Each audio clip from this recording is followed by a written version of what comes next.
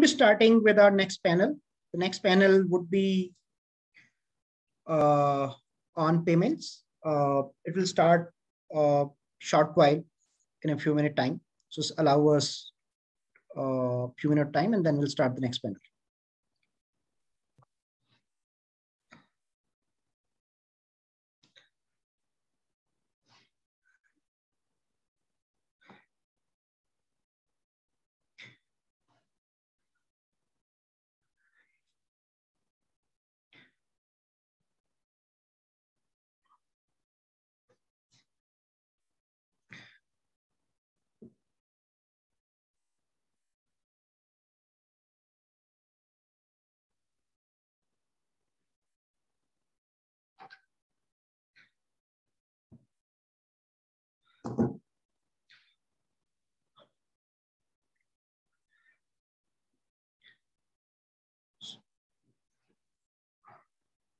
So in a couple of minutes, we'll be starting the next panel.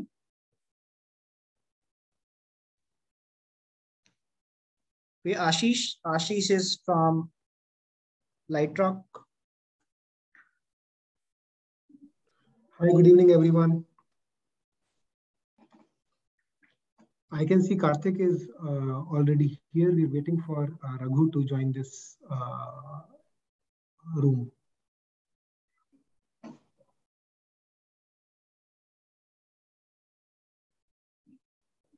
Hi, good evening, everyone. Good evening, Karthik. Karthik, we can see you well now. Awesome. Great. Do we have Raghu as well? Not yet.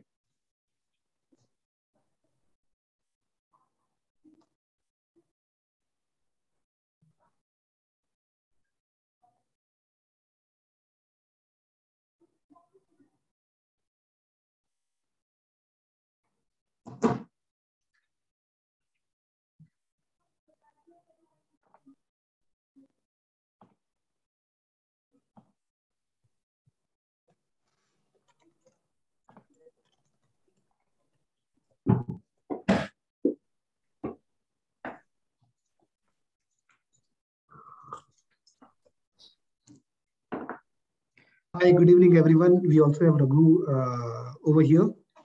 Correct. So welcome to FinTech Summit 2022, presented by IIT Bombay. I'm Ashish Garg. I'm the host for this particular session, which is on digital payments in FinTech. And with me, I have two very senior industry leaders on panel.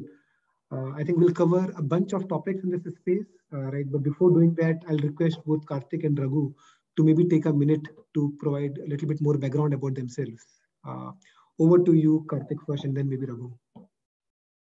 Thank you, Ashish, and thank you to the IIT Bombay team for inviting me for this FinTech Summit. My name is Karthik Ganapathy, and I am an IITB graduate. I graduated out of IITB way before a bunch of you. So that was around 89 to 93.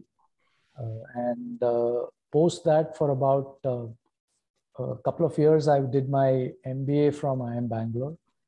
And then after that, jumped into a mainstream financial consulting service, which is Anderson, for about 5 years. And early up in 2000, when the word FinTech wasn't really invented, is when we started BillDesk. And if at leisure, I can perhaps run through what were the thoughts in our mind at that point in time and how it is morphed over today.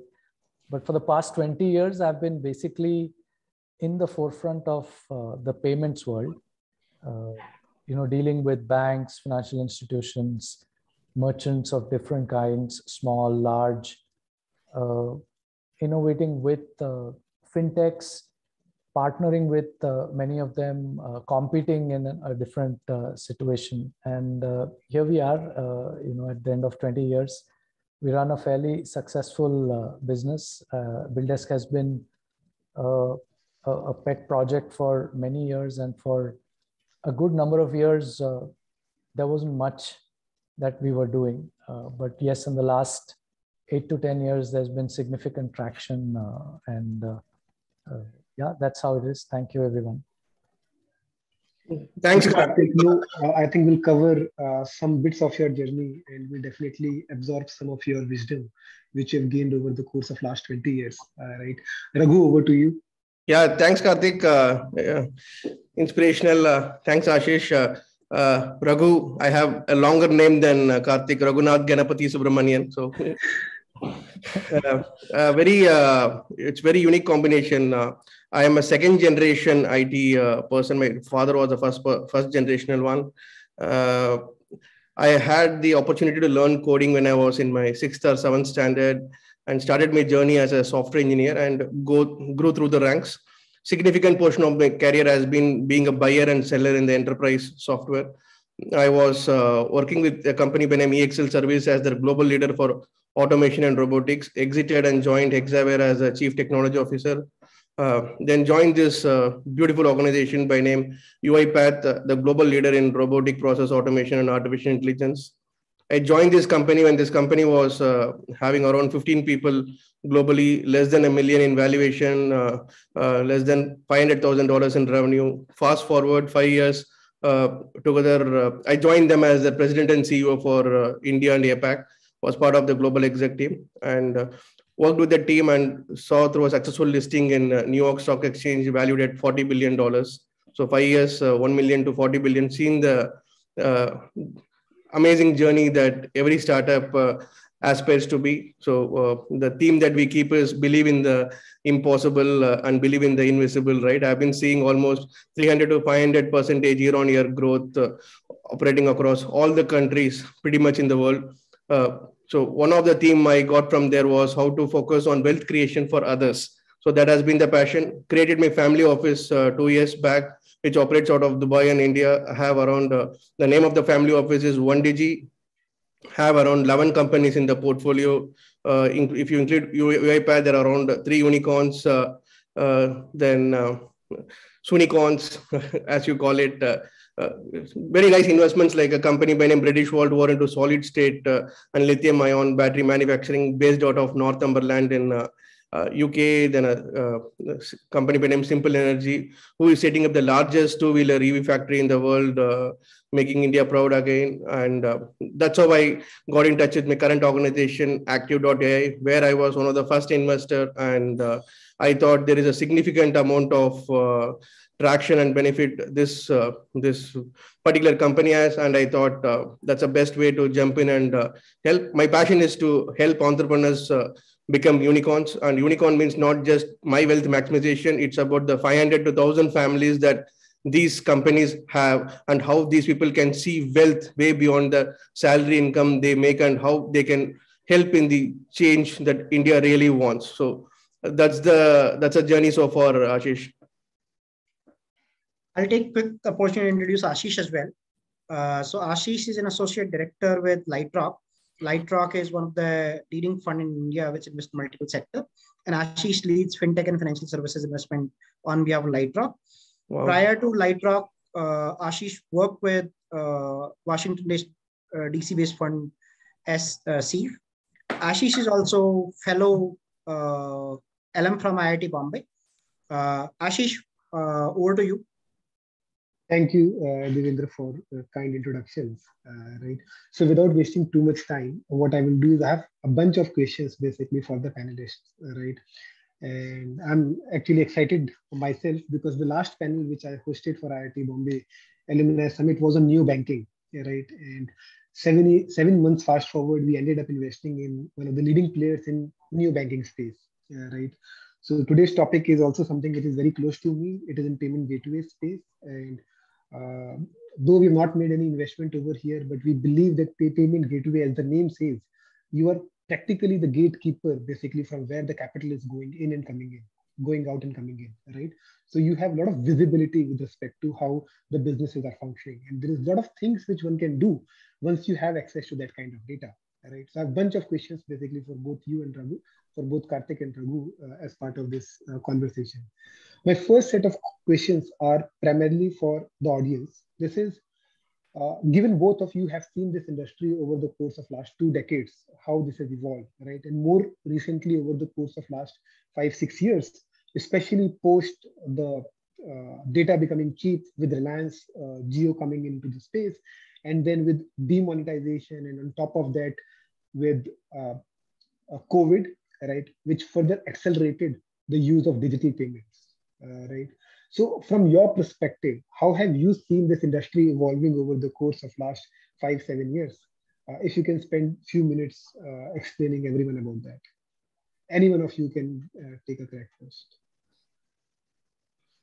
So, see, we all we all look for the Western world to see how the entire landscape has changed, right? When I look back, I was discussing this specifically the meeting today that we are having with my team. What came was even this very, very small and minute innovation that we have achieved in India as a country in last 5 to 7 years has been truly phenomenal, right? One of my team members said this and he really liked it, my co-founder and CTO. See, once you go to the remotest of the village, assume that person is selling a sugarcane juice. Okay, you can find the QR code that he keeps in that sugarcane crate for payment. That's a true inspiration how India has evolved. There could not be influx of other technologies there, but there is real payment penetration technology that is happening, which means every nook and corner of this country is going through this transformation, which is the beauty of this country. We only look at the transformation and the journey that is going on in the cities, but the true transformation has already started happening, right? And also the direct transfer that the government initiated, where every benefit the government is giving is going to the end account of the citizens of India. It's not about cutting off other chains or lowering of corruption. It's about bringing most people who are not in the banking sector into the banking sector so that they can get the benefit and upside of the digital world. So these two, I feel, and there are many more examples, but these two, I feel, have revolutionized the way I see things as. Yeah, I think, no, yeah. Sorry, go ahead, Karthik.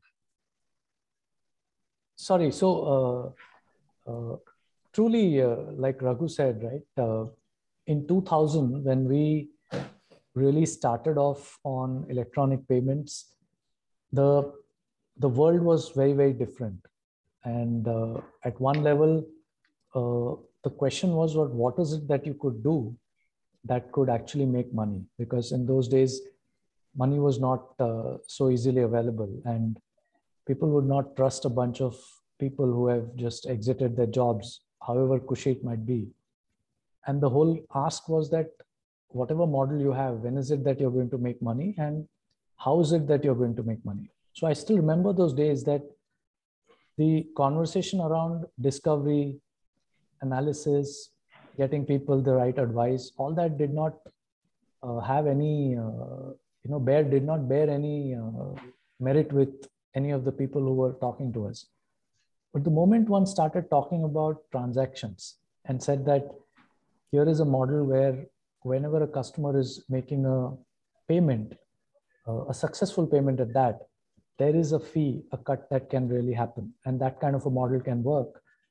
That is when the first set of people started listening to us. And from there on, if you ask me how India has grown, the whole month used to pass with no payment. And then the only payments that would be there in those days would be a single one of the co-founders, Reliance Energy, now Reliance Energy, but Adani Energy, but earlier BSCS payments, which was set up in a automatic payment mode. So the first 6 to 8 years, really from a India payments perspective, was all about the basic banking infrastructure getting in place. So there were, internet banking was basically set up in a very, very concrete manner. And IRCTC was a major catalyst. So every bank that wanted to do online payments or electronic payments would first target to see how it could get onto the captive IRCTC site, and therefore their customers could start using the online payment services that were there. Then I think from at least India perspective, 2009 was a very, very important point, because that is when the RBI settlement framework and intermediary definition They recognized merchants as a category. So all these got defined. And very soon, the Reserve Bank brought in the two-factor authentication guidelines, where they mandated that all online transactions should be accompanied with a two-factor for security and convenience of the cardholder perspective. That, to our mind, actually propelled a wave of payment and digital adopting, because the next 3-4 years, the card companies really pushed hard and got a lot of the debit side of payment method into the ecosystem. And really by 2012, 2013, you could see that India had a bunch of payment methods. You had credit card, you had debit card, and you had a large base of customers actually adopting. So during that period, 2010 to about 2015, is when really the number of payment methods and the digital adoption by customers started. And then the last 5 years, Ashish, is even children now talk about the last 5 years, and pandemic and demonetization were two major events that happened. So last 5 years have been characterized by adoption by enterprises, large and small, medium and big. And that has happened basically because of the government's push and the enabling regulation that has happened. And of course, UPI, right? It's one of its kind. And like Raghu mentioned, that has allowed for use cases to be built in any manner across every nook and corner of the country. You have a QR, you have a payment link, you have these combined together have led to significant growth. And of course, from here, it is even more likely to grow. Correct.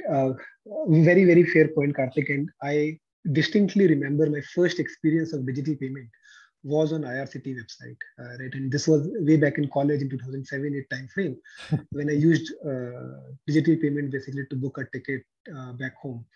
And at that point in time, the only place where you would punch your card details or your net banking was on these government websites, because there you feel that this is secure and safe, right? Everywhere else, there was still this missing trust layer basically at that point in time.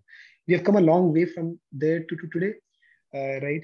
But you touched upon a very important point, which is that there are zillions of ways by which a customer can make payment to a merchant, right? And there are more than 200 ways by which a customer can make payment to a merchant, right? And from a merchant's perspective, 5 years back, the life was very simple. I know from a tax perspective, there were still leakages. There's still leakages today. But at that point in time, he used to only collect cash hard, right? Or the payment will hit in his bank account through an NEFT or RTGS, right? So he has to reconcile only two accounts to basically see how much they're earning towards the end of the day, right? Now, with advent of so many payment methods and so much digital bank accounts, and this is, Raghu, to you also, given that your current organization is also focusing on SaaS products, right? Focusing on enterprise customers. From a merchant or a business perspective, how difficult or seamless that experience has been in transitioning from the old way of doing business to the new way of doing business, right? Because some of the softwares which are out there, they took some time to get aligned with how the market evolved, right? If you look at how Tally or enterprise softwares are there, the way they are structured versus the way people have been collecting money or dispersing money has been very, very different, right? So how has the experience for some of these merchants, be it large or smaller, evolved over the period of time?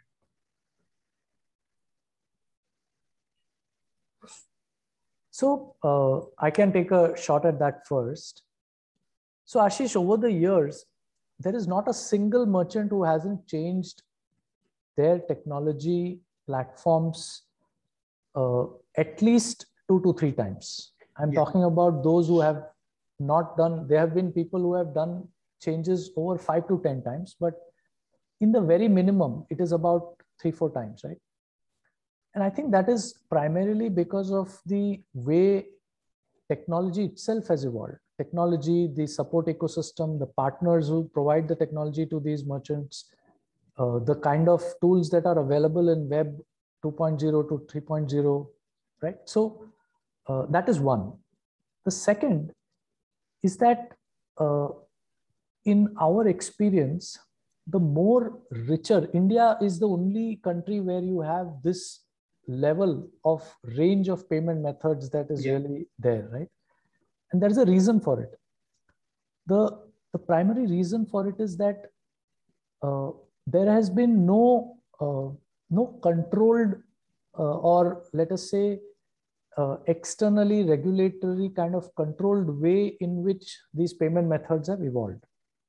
Even incumbent players have always worked with the payment providers in a manner that the payment providers are able to create their own customer base, their own payment rails, and their participation with customers. And they can make it more relevant and work with merchants. So merchants today have a choice of payment methods, and it is just not about the 200 and therefore the complexity. It is also about the kind of costs that are associated with the payment instruments, right? The merchant has a choice for that. It is about the mode through which it can be made available. So I can do in-app payments, I can do SDK-based payments, I can do payment links, right? It's about the choice merchant has about the size of the payment.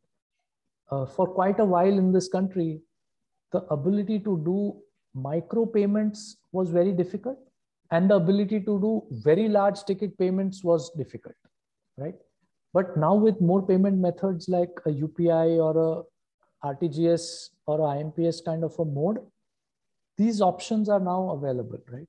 Similarly, the mode of making a payment, is it merchant initiated or is it recurring? So all in all, what has now happened is that the payment choices that a merchant can play around with is suited to the merchant's technology, the merchant's channel, the merchant's mode of collection, the ticket size, and so on. So these are extremely interesting and very rich portfolio for a merchant to play with. So it has really helped them quite a bit in the years, and they've been able to craft experiences also that work well for their customers. Got it. And at the same time, I think there are specific companies also which are trying to plug that gap, right? By building layers basically for some of these enterprise customers or for merchants, be it in form of neo-banking, embedded finance, whatever we call it, so that they're able to provide a seamless customer experience. Absolutely, absolutely. So, yeah, Karthik. Yeah, go Raghu, please. No, very relevant point, Karthik, what you are telling. See, my point of view here is, agree there are 200 plus players. Let's also understand, you gave in your previous example, how the industry has been changing, right? A few data points, okay? In last 5 years, or if you see now, I think we have almost 2,100 fintechs that has come, right? While you can only qualify 200 people who are focusing only on the payment and payment-related solution, most of the fintechs, okay, out of the 2,100, I think more than 70% came in last 4 to 5 years, correct? Most of them directly or indirectly always have a payment solution, either white label or, for example, they'll use BillDesk. Somebody who might be putting a wrapper around BillDesk and might be calling it XYZ, correct? So one is from the customer perspective, two is from the merchant perspective. Customers are spoiled full of choices. Customer want to use as much as possible. There are multiple mechanisms by which the companies are owing customer, right? Some of them giving ease of use, most of them use the concept of free stuff that they're giving or cashback that they're giving to the customers. That's a great stuff as far as completing a commerce or a transaction is concerned. Second data point is, let's understand the Indian demographics, right? Okay. If you look at India as a country, out of our population, 65% of the population is less than probably 35 years and younger. Okay. India has one of the largest amount of smartphone usage in the world. It's almost what? It's almost 500 million. And one of the second largest internet usage, right? Almost 700 to 800 million internet users, second largest. And with the avalanche of 5G, it's only going to increase. Okay, that is from the customer side. So they spoiled of choices. Any fintech that is coming focuses on them, they're going to do. But if you look from the merchant choice, from the merchant's point of view, it's like a classical South Indian thali, right? Okay, you put it in banana life, you have 100 items that comes in the marriage. So it's like for them, as long as the money comes to the account, they don't worry. They can keep changing anything. And why the change is happening? Because we are trying to only solve a bit size problem. Only particular problem in the entire life cycle of a retailer or a distributor is what we are solving. We are not actually going to the root and solving much more. The merchants want not just one solution, because all the 2100 fintechs I told about, directly or indirectly, would be selling to these merchants some product or other. So they are also spoiled for choices, but they have no loyalty or stickiness to be with them. So what is happening? One day they are with X, next day they are with Z, right? So how can you stop this change from happening? So what in our organization we're adopting is be humble, listen to these people. A day in the life of retailer, the day in the life of distributor. What is that they exactly want? Payment is one of the problem. Accepted, agreed. What all are the other solutions that they want, through which you can also combine payment as a solution? That's exactly what we are trying to do. Otherwise, it's just 200 today. As the world opens up and more companies come to India, you will find also a lot of collaboration happening, technology exchanges happening, and more solution coming, and this 200 will become 2000. Correct? I don't foresee a world where after say 5 or 10 years we are the payment. No card, nothing. You just go automatically, things will scan you and the payment happens. Correct. No, very fair point. And we recently looked at few companies basically which are trying to focus on voice or based payment interface mechanism, right? So you're absolutely right, Raghu, with respect to how technology will evolve over the period of time. I think time is only what is going to tell us about that, right? Before moving to business model, I have one more question, basically, and this is more Karthik for you, given that you've seen this very close corridors over the course of last 2 decades. And this is on how has been the experience of working with banks and regulators in this space, right? Especially over the course of last 2 decades, because Reserve Bank of India, though it is one of the most progressive regulator amongst all the regulator in India, but at the same time, the risk associated to digital payment or digital commerce is way too high, right, for anyone to fathom upon or to get comfortable around, right? And especially these large institutions, banks, they have a very particular way of working and the way they adopt things in a particular fashion. So how has been your experience over the course of last 2 decades, and how has that changed, if at all, over the course of several years? All right, so I'll first cover the banks, okay? And to your last point, many a time I have wondered and put myself in the shoes of the regulator, and I immediately take off those shoes and said, just not possible to even fathom the things that must be going on in their mind for them to manage and sustainably evolve a large payment ecosystem like that of India. And truly hats off to them. We will talk a little bit more about that. But first, let me come to the experience with banks. The first investor in BillDesk was a bank. And I had read this somewhere else that, you know, when fintechs come into any environment, the banks are the ones that lose, because the fintechs take away customers from the banks because the banks are stodgy. They can't really execute the technology that well. And the fintechs are able to present smarter, nicer interfaces and so on. So what really should happen and what should be the kind of model, right? At a high level over the years, and I think as is evident in many other markets, these entities have to actually coexist. The banks have large customer bases. They have tremendous advantages in terms of existing traffic and journeys and use cases that need right solution. On the other hand, the fintechs are new, untested.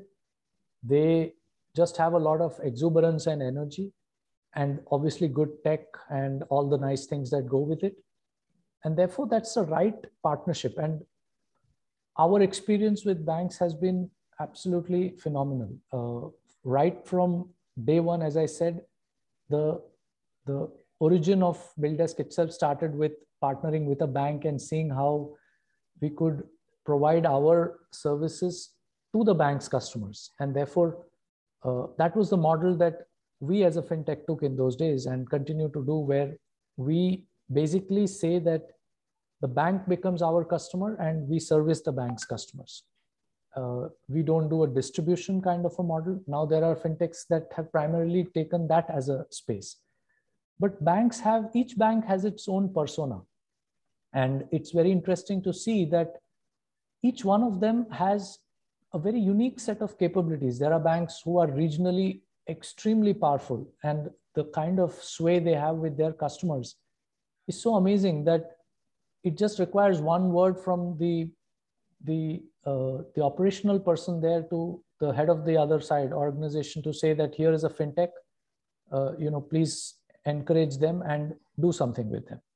And that is how these journeys start. So building that trust and serviceability for the banks, understanding them very well, is, I think, a very, very positive journey that has been for us. And we've learned a lot from these banks. As I said, each one is different. So there is a bank who would be so highly customer focused that all your customer support processes go up 5 notches after you've got them as a client. And you can just replicate that across the board.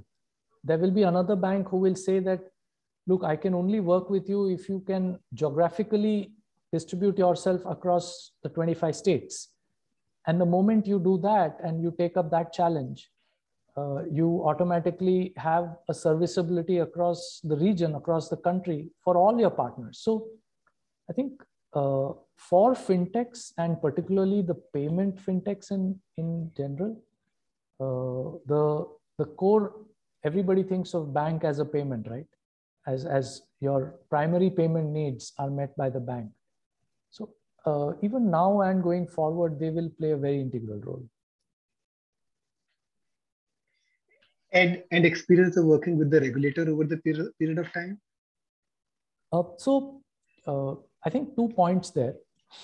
One is for quite a while, payment organizations like ourselves have been working with the banks and the networks, and they have been in turn regulated by the network, by the regulator. And therefore, ours has been a step up or a step down, if you, whatever that you may understand. It's only in the last few years that with the payments market evolving and the regulator clearly carving out areas and creating frameworks around it, like Bharat Bill payment and now the payment aggregation, right, is when players like us have directly started interacting with the regulator. And it has been an absolutely phenomenal experience because, here is a country where regulators keenly aware of what is happening. I think that is so thrilling to know, right? That they are aware of absolutely everything that is happening. The inputs are being sought in terms of how it is working. And look at all the, like the FM ma'am, Nirmala Sitharaman ma'am mentioned in her, speech earlier, all the kind of initiatives that the regulator is taking, these are all market building kind of initiatives. They identify a gap and they specifically bring in enabling legislation or regulation. Like, let's take, prepaid as a segment. It started way back in 2009, but over the years, if you just track it, every 2 years or 3 years, they understand what's going on, figure out what are the gaps, bring in the relevant things about enhancing it. When NCMC came in, they brought that. When wallets came in, they expanded the definition of wallets. They brought in guidelines, increased KYC, limited KYC. So same way for, let's say, so this is the beauty about, and therefore the interaction has been very, very interesting and nice. No, I completely agree with you. And I think this is our learning also amongst all the other sectors, right? Financial services is one sector where the regulator is always like at the forefront with respect to how the consumers are thinking what is happening across the globe. And they also work very closely with the ecosystem to make sure that things are implemented at the right time. Uh, I'll move to the next set of questions which I have for both of you. This is more to do with the business model, basically how the payment gateways has evolved over the period of time, right? Especially we talked about UPI, right? The QR code which has made the payment, digital payment available in nooks and corners of this country, right? At the same time, because of regulation and because of mandate, those are at zero cost, right? And players have figured out alternative ways by which they make money while enabling this payment infrastructure, right? But payment gateways, like you mentioned, Karthik, at the start of this conversation, that the business model was eventually a take rate model, basically on every payment which is being settled, right? Of that take rate, a line portion of the take rate is being maintained by the issuing bank, right? Given the way the unit economics works, right? And then a very small sliver is there for everyone else within the supply chain, correct? With UPI, which is already 40% of retail payment volume, right? And a very large growth rate at which it is growing. How do you see the business model of payment gateways will evolve over the period of time from where it is today? Okay, so actually there are two questions in your one question, if I may. Right? One is about UPI, or one is about a payment method, which is a largish payment method that is regulatorily being mandated to be at a zero cost currently. That is one. Yeah. Right. And the other question is about the players like payment providers or payment service providers and their business models around, in light of, let's say, that event, how is it that this is going to, right?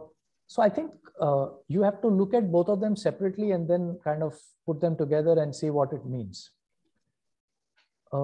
So regulatory intervention on interchange is not a new thing, as in it has been there in the past. In India itself, it has been there on debit card earlier, and then post that it came out on UPI, right? But if one were to look at, over the West or some of the other examples, right? In a country like, let's say, the US, interchange rates typically are between a 2.5 to a 3%. Correct. Which is one of the highest actually across the world, right? So while they may have a Wall Street and a Silicon Valley, but believe me, from a payment innovation perspective, they are way behind, right? In India, money moves faster, quicker, 24/7, and it is cheaper than, I think I can reasonably say, almost across the world, right? Even in a country like China, where FinTech and the entire ecosystem evolved by about 2012, there was like a really large blast of work happening, 2013 to 16, so to speak, right? With the Alipays and the WeChats coming in place. Even there, the observed thing is regulator brought down the interchanges to like a 0.1%. So per se, when you just look at that in isolation, this is bound to happen. But what does it help? It helps in access. It helps in innovation. It helps in making sure that there is accessibility of a payment method for anybody to use. And that is the part which one needs to ask, that the biggest advantage out of something like this is that today any merchant, small, big, micro, small, individual, partnership, doesn't matter. The government has made UPI free as a payment method, plus it also makes it compulsory that you have to offer that, for your thing, which essentially means that everybody is asking for a digital payment mode, and that is Correct. a very, very big thing. There were months when one had to go and keep talking about the same thing to the merchant. Imagine spending hours to even convince somebody that digital is useful for you. Correct. We've been through that cycle. So now you don't even need to talk about it, right? Because there are a bunch of 100 other people doing it. And at the same time, the merchant understands that going digital helps them with not only collecting payments faster, but it also retains customers more. It gives them a great experience. It makes something live. It is just not a, a page which has information. You Correct. also and have that too at zero cost. That too at zero cost, right? So this is the one part. And I think the implication of that is that it has just helped widen the pie like nobody has ever imagined. So that is one part. The second part is in terms of the business model, or therefore, what is the implication of that on the payment provider, payment service provider? So yes, I think at a high level, it does mean that one of the payment methods is priced at zero.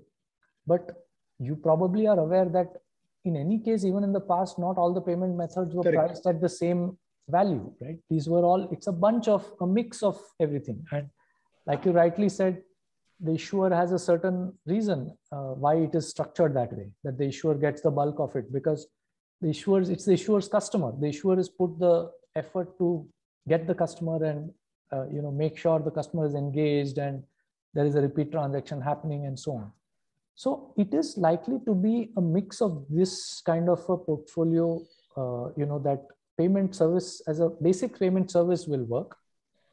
And then on top of that, what Raghu said is absolutely relevant. And I think you will have more questions on that also from Raghu and, around how more can be done with the same set of players so that this becomes an integral component of what you sell, but at the same time, there is money to be made on other parts.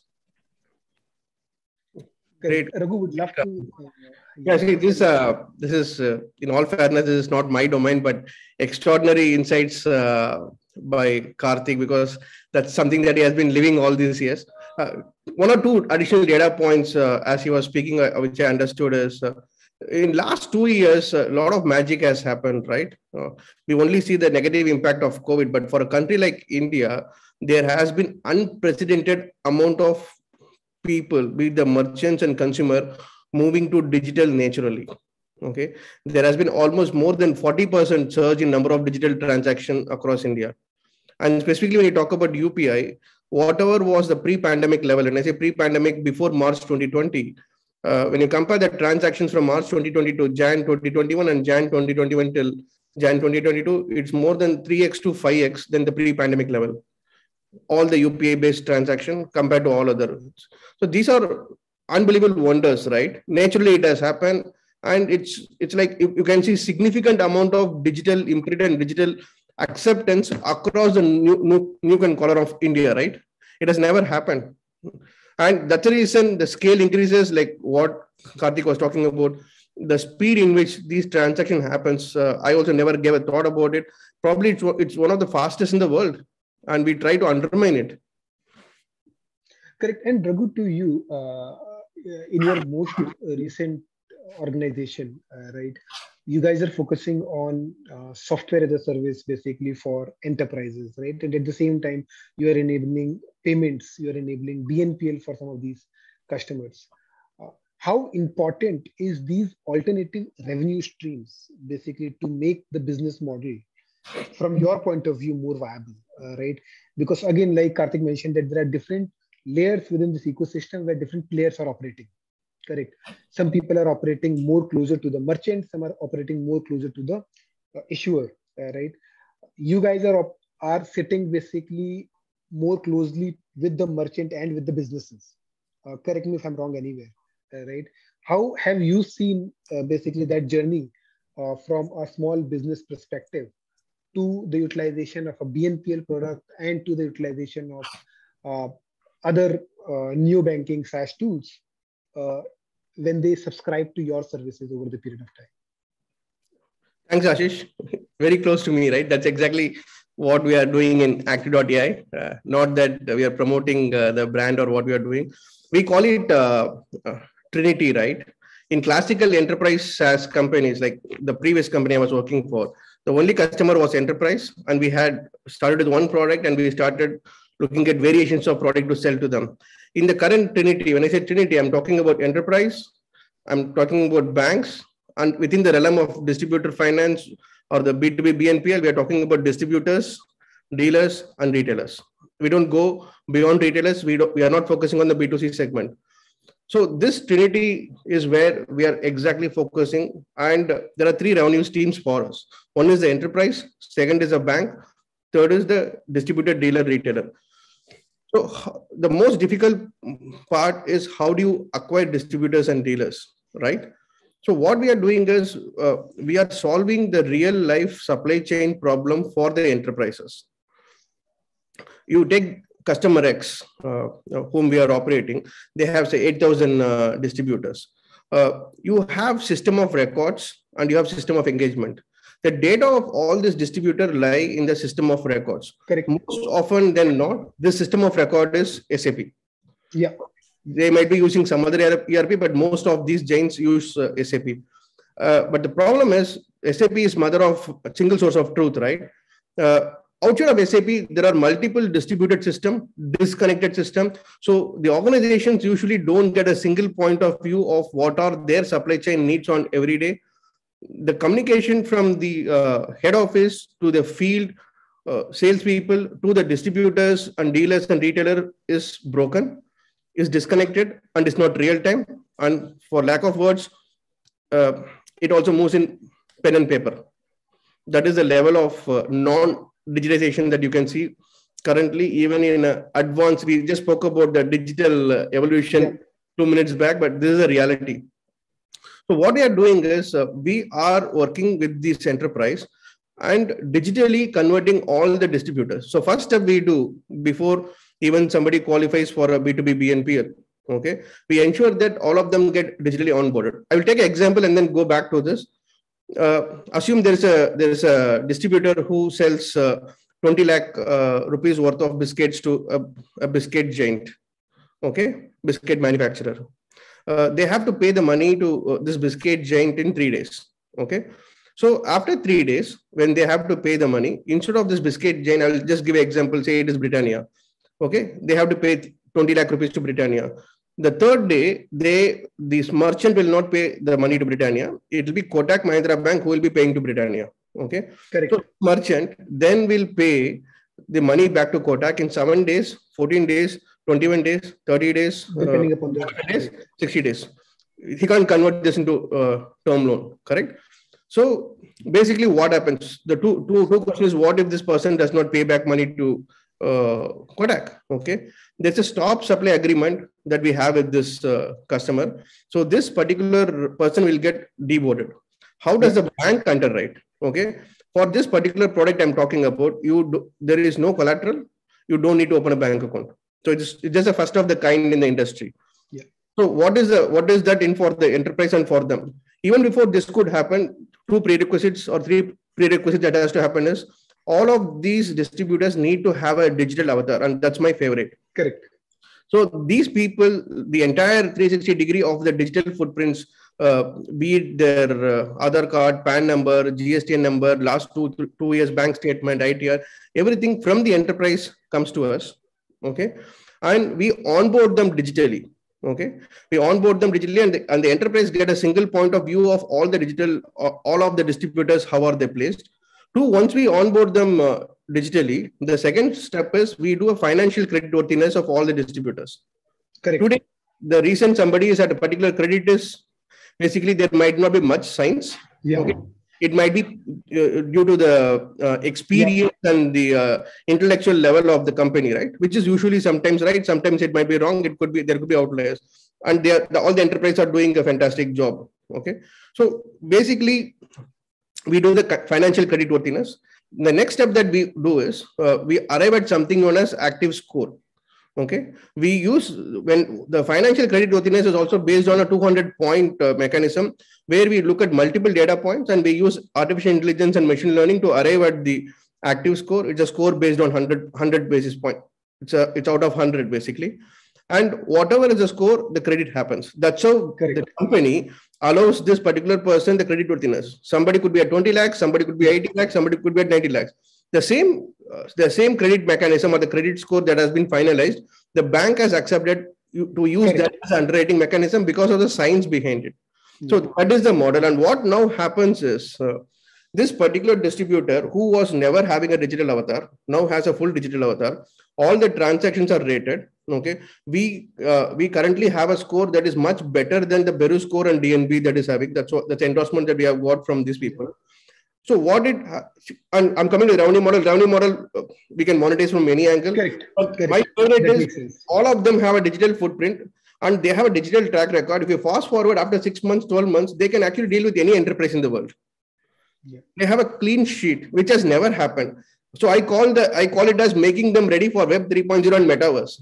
Correct. Tomorrow, so, there is a major company in Thailand who wants to work with these distributors. They can directly work because they have a full trail of the digital footprint and life cycle.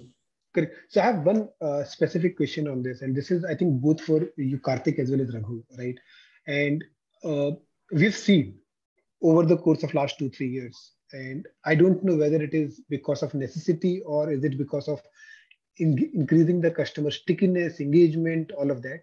We've seen companies who are operating on both the sides, right? Trying to overlap and provide more services to the same business, right?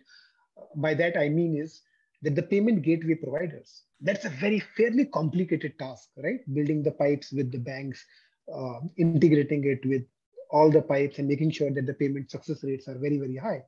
And on the other end, what Raghu explained, it's a complex underwriting architecture, basically, which supply chain financing company or BNPL model is trying to build, right? We've seen that the companies over the course of last 2-3 years are basically getting into more integration around some of these things, right? And we wonder from outside whether this is out of necessity or is it basically to increase the customer stickiness and retention onto their platform. And how do you think basically about this when you embark upon from your side to this side of the table? So basically, the answer is both. Now, what typically happens is that very often customers, depending on the kind of technology they use and the kind of workflows they have within their organizations, digital payments is one process within the finance organization. And most CFOs and finance professionals, big or small, clearly understand that digitizing or adopting digital is not just about digital payments, but also about digitizing a whole large workflow and a set of all finance processes. So, which is one of the reasons why the natural extensions of digital payment led workflow, if somebody has already done that, it automatically becomes the other streams or other processes, which includes accounts receivable, accounts payable, the taxation-led journeys, GST filing, right? So, and then of course, lending or supply chain finance becomes another block, because you as an enterprise know that these are the problems you have solved. And now what you want to do is you want to provide a platform or an opportunity for your suppliers or your key stakeholders, for them to be able to avail these digital benefits, and it in turn also benefits you. So what one sees is a combination of 2-3 things. One is about digitizing in an overall sense. The second is about the ecosystem linkages and how players see the benefits coming back to them in all these modes, and that creates the demand. So this is on the demand side. On the supply side, you're right that players who have implemented one platform do feel that extending it in some manner, and that's where the expertise comes in. If you are really well aware of a certain kind of a segment or a certain type of ecosystem. For example, if you've done a lot of work with, say, agricultural companies, then you know that supply chain, you know the ecosystem, you know the linkages. So it is easier and smarter to be able to create additional hooks there or workflows there that can positively stroke the base work. Does this require a very different DNA, right? Or you think that given the merchant segment or the customer segment is same eventually, and you understand the nuances associated to it, one can still develop the product basically for this market? So I think finally, if you go and ask any fintech, you give them any challenge, they'll be more than happy to take it and say that they will deliver. That is the that is the starting point. The rest comes out of just the focus and the energy that you're able to bring on. So it requires, in fact, the same DNA that got them to do the first thing in the first place. Of course, capabilities that you need to do and what you need to build as skill sets, those are different, but nothing else otherwise. So Ashish, one point which I want to touch upon here, what Karthik said is, see, when you look from the merchant side, okay, with a lot of innovation that is being brought, new changes are also coming, right? Even which is going to drive their behavioral changes, okay? When we speak about B2B BNPL, let's understand one thing. Currently, not that they are not availing of finance, right? Currently, people have overdraft and cash credit kind of facilities from the bank. So assume there is a distributor who has a 1 crore rupees overdraft cash credit which the bank gives. Fantastic. But does anybody, be the company, it could be Nestle, Britannia, or the bank, do they know where this money is being used? Nobody knows. It could be used for any purpose. And that's where what we are driving is, we call it as purpose. B2B BNPL is a purpose-based finance, or we call it as a bid-size credit. If today the necessity is to pay 10 lakhs to enterprise, exactly that 10 lakh is what is being extended. So the bid size credit is a revolution that is being brought. Okay. And also what we are pioneering is, okay, usually in the Indian finance industry, you be an individual, you turn to a merchant. But what happens is you get finance for what you are and not what you do, correct? That's where the revolution we are bringing. You get the BNPL credit for what you do and not for what you are. So that's an important demarcation that we are driving today in the industry. Correct. Makes sense. Given we are already at 5:50, my last set of questions are basically on how the industry will shape over the course of next few years, right? We've seen that the throughput which is happening digitally has increased multi-fold over the course of last several years. But where we are, this is still just scratching the surface, right? And over the course of next decade, over the course of next 5 years, the total throughput volume is going to become 5 times, 10 times. We are processing right now $300 billion. We'll be processing maybe $2 trillion worth of payment eventually, correct? So from that perspective, how well the current infrastructure which we have is built to manage scale. How important NEU, the new the payment infrastructure which NCPI is suggesting, becomes important in grand scheme of things in order to make their network decongested and help increase the sustainability of this digital payment infrastructure? So at a high level, Ashish, innovation, one of the pillars, if I may, is about the rails that exist, right? And NUE basically promises to deliver, whoever are the entities who will take on that task, it promises to deliver new rails and you can pretty much imagine that in the 1900s when the railroads were being built in the US, right?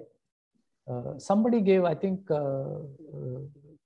Uday, I read some article on where Uday Kotak had basically spoke about how the horses were replaced by the railroads. But now we are at a point where the horses have to be straight away replaced by the jet cars. The railroads phase is gone.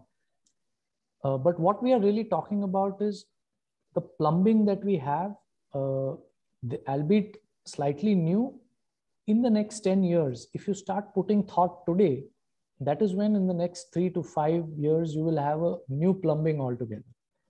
That plumbing is very, very critical to growth, both in terms of throughput and the the way ecosystem can engage, the way players can leverage it, etc. And I think that is where the direction of NUE is very significant. The FM also spoke about the CBDC, right? Yeah. And that again promises to be a entirely wholly new rails, right? So what will have to happen is these will have to be thought through very well, implemented in a cohesive and a very strong manner with a good amount of participation from various players, so that it is successful and it is not creating silos or creating issues. And the advantage is India has a ready base to do things, and a lot of entrepreneurs and the right kind of capital that can go into building these out. So that's where it is. Correct. No, you are absolutely right. You touched upon CBC, DC, and this was my next question, right? Because the incumbents will have to figure out how they transition.